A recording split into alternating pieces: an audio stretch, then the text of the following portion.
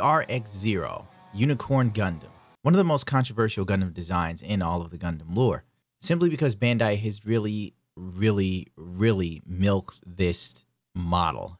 It has milked this design. There's so many different versions of the Unicorn. The only other mobile suit that comes close is the red or blue frame from Gundam Seed.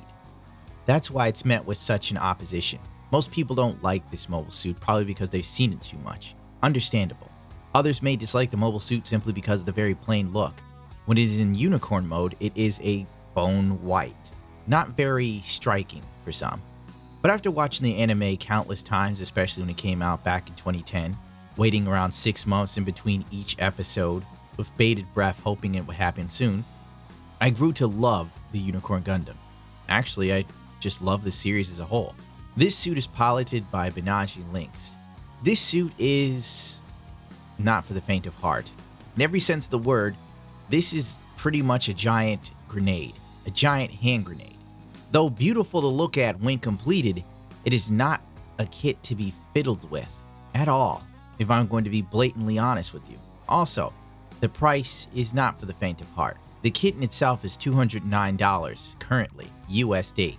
I'm not the type of person to sit here and tell you what it cost in yen when you and I don't live in Japan. The added LED kit for this, if you go with the official Bandai version, is $120. The third-party version, which houses far more LED choices and lighting, is around $40, which is a huge drop-off, and I hear it's just about as good. I haven't got my hands on one to confirm or deny this, but I'd imagine it can't be too far off from the Bandai offering. On top of that, this kit has about 3 modes: Unicorn mode, New Type Destroyer mode, and Unchained mode. Each one of these modes requires you to fiddle with the kit. Now, if you have this as a pretty much raw build, you're not going to have any issues with it at all. But if you paint this kit, it will become the bane of your existence, especially if you make the foolhardy mistake that I did. Do not paint the entire inner frame of this kit at all costs. Just paint the parts that are exposed armor, not the entire thing. Any level of friction will make the transformation a pain in the ass, and could also lead to breaking parts when attempting to transform or put certain parts together. Even while putting the arms together, I actually cut the wiring in the forearm on the left arm of this kit. I had to take it apart and resolder the parts back together. That's how big of a goof I made. The limited space for parts, even in the vanilla build, is kind of crazy. So when you add a few layers of paint, especially when it comes to me, it's definitely a few layers, you will be met with a lot of friction and resistance, making the kit harder to deal with.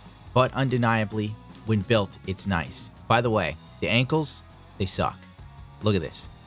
You tilt him back and he leans forward like Michael Jackson in the Smooth Criminal video. You really don't want this to fall over, especially after you painted it. It's actually quite annoying. I have nothing for this. You know, it's like, it's a $200 kit plus the lighting. It's a damn near $300 kit. Oh, and if you fiddle with the kit too much, the legs, look at this. The legs pop right out of the socket. I don't know how many times this has happened, but then I have to take the kit away and then force the legs back together. The ankles seem to not want to stay in place. The arms aren't strong enough to hold up the weapons, so dynamic poses, you know, it's going to give way over time, even with paint. I was going to do a lot of action poses with this kit on the action base, which you will probably need to hold it upright because this thing is prone to tipping over. As I said before, the joints in the ankles suck and the legs leave a lot to be desired.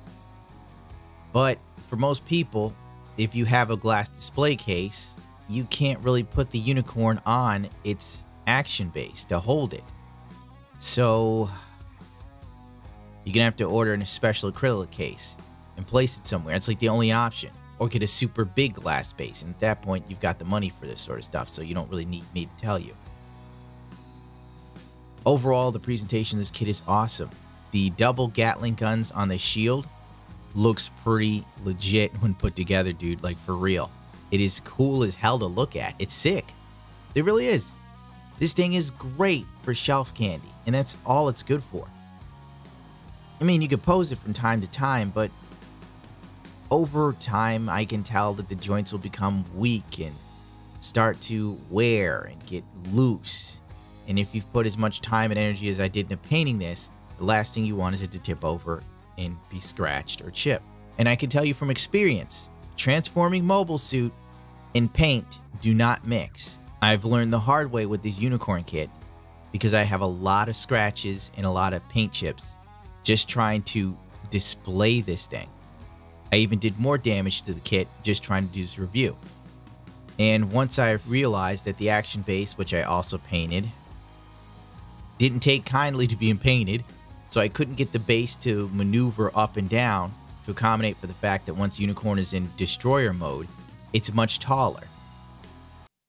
So I couldn't even really use it for that because it was stuck in place and I didn't feel like fighting with the plastic. Because one thing I've learned with these Gundam model kits is this: if you paint them and something gets stuck and you force it, there's a good shot you will break it.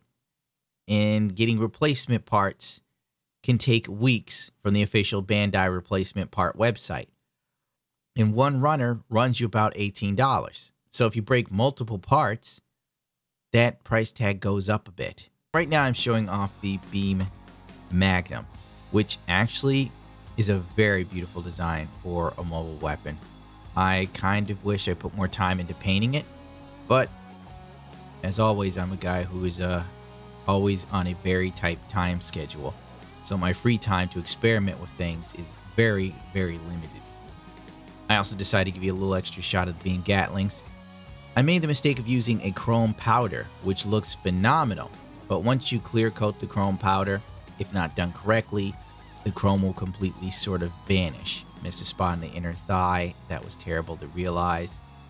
Another bone of contingent, the LED wire system. It sucks. It's a lot of extra work. The wires are easy to break if you're not careful, like just putting the kit together, and if something moves out of place and you force it, the wire will be just cut in two. You can hide the wires in the upper arms, even though the manual pretty much stresses you need to leave slack out, which can look tacky. But if you don't leave the slack out, you can't really move the unicorn's arms.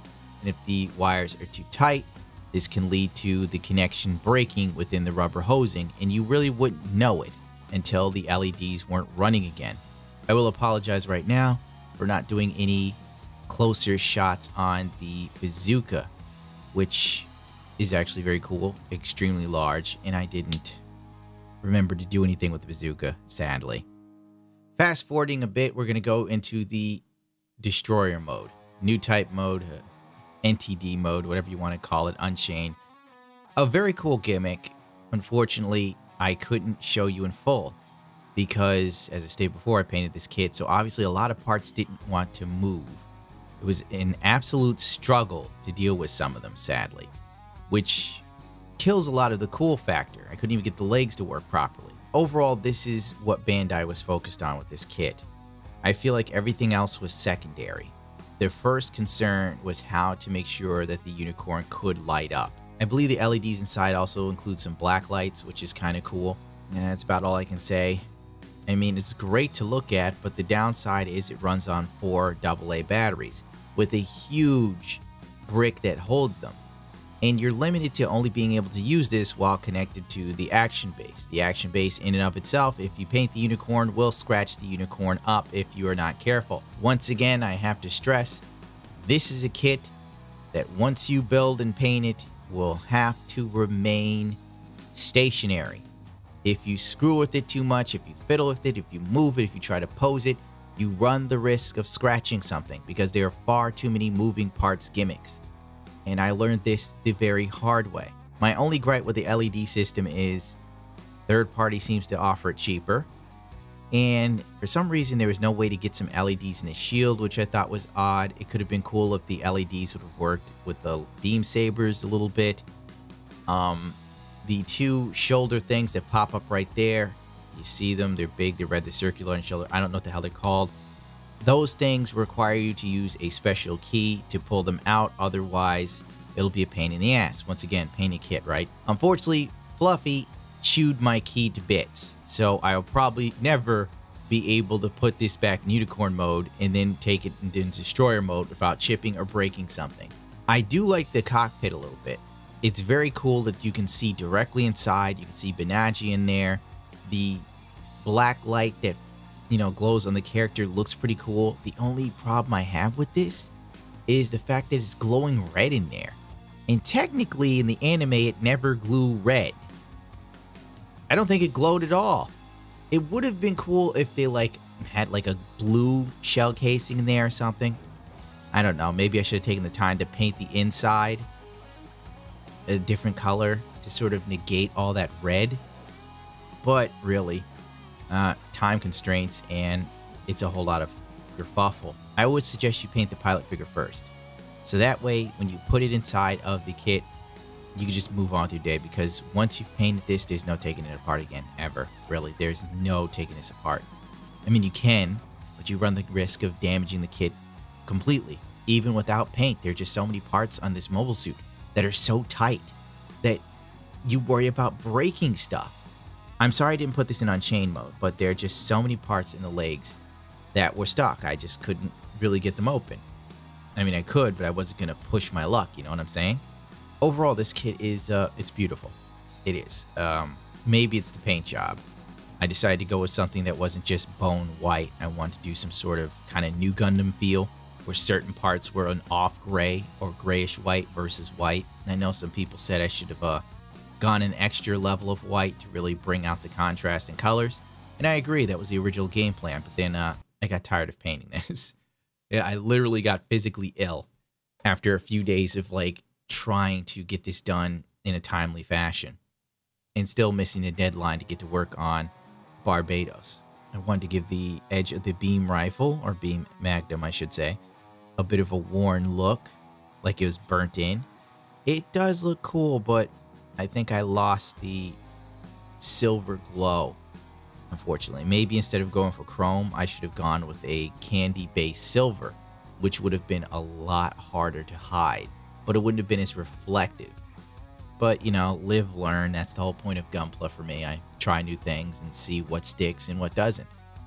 I guess I could say I recommend this kit to anyone who's interested in it. There's so much I missed here. I missed a lot of the weapons features. I missed the fact that you can put a magazine on the back of the unicorn, and you can also put the rocket magazine on the back of the unicorn. There's just a lot of stuff here. Well, not that much. And also, I guess, you know, there's some things I do have an issue with. When I think about it, with as much as this kit is, what, 2-3 versions of this? Just the normal unicorn, white. There's the final battle version, isn't there? Isn't there another one for like 7-Eleven or some crap? Then there's the P Bandai full armor unicorn that has the, you know, giant fuel tanks and extra bazookas and whatnot for another $200. I mean, really, Bandai definitely is milking the unicorn design harder than they're actually milking the Gundam Seed ashtray frames, in my opinion. Frankly, I wouldn't mind seeing it end. As much as I enjoy this design, I feel it's flawed. But then again, this was Bandai's first attempt at putting LEDs in their suits. I hear that the Exia is actually a masterpiece, so I'll have to look into building one soon. Don't worry, I have one. It's just sitting in the back room, waiting for the day when I have time to do something with it. And I will say this about the model kit. It was actually nice enough that when I showed it to D-Girl, she seemed to really want one after that, so maybe that's something to say for the design as a whole. Oh well, that should do it for me. On a scale of 1 to 10, I guess I could give this a solid 7 or 8. Probably for shelf presence alone. When it comes to painters, I'd say that this is a great model kit to paint. There's plenty of room to do damn near anything you want, especially practicing on your hues and tones. And since there's all that white, there's tons of free wheel estate to experiment, especially if you have some idea of what you want to do. As a straight build, it just looks like a giant toy. So, yeah. That's why I prefer painting. I really can't stand these kits unpainted. And there's a lot of white areas you can make the mistake of missing because you don't assume they're going to be revealed parts, when in actuality, there are some pieces of armor that are revealed. So this is probably a kit you want to build first, map out what you want to do, then take apart and repaint, but I'm not into that sort of thing. I like to paint, snap it together, and be done with it. Oh well, rate, comment, subscribe, because the more of you that do, YouTube's less likely to not promote this channel. which is actually a money pit. I remember someone accused me, oh, he just made the painting channel so he could make even more money. I'm like, there's absolutely no money in this. This costs money, dude.